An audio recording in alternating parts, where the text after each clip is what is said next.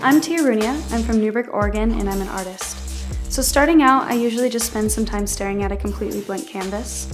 I wait until I get some sort of idea for a motion or general shape that I want to create, and then I usually already have some sort of color scheme in mind that I've pulled off of a photo that I've seen, a landscape I love, or a sunset. I've been doing art in different forms for my whole life, and it kind of just developed into the point where I started painting and I fell in love with it.